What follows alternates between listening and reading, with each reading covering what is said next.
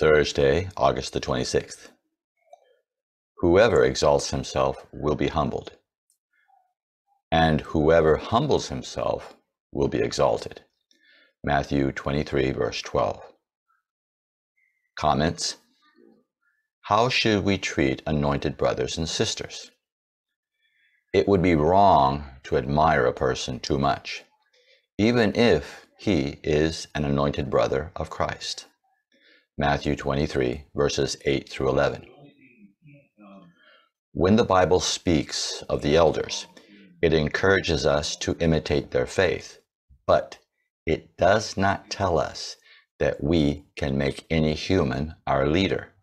Hebrews 13, verse 7. It is true that the Bible says that some are worthy of double honor, but this is because they preside in a fine way and work hard in speaking and teaching, not because they are anointed. 1 Timothy 5, verse 17.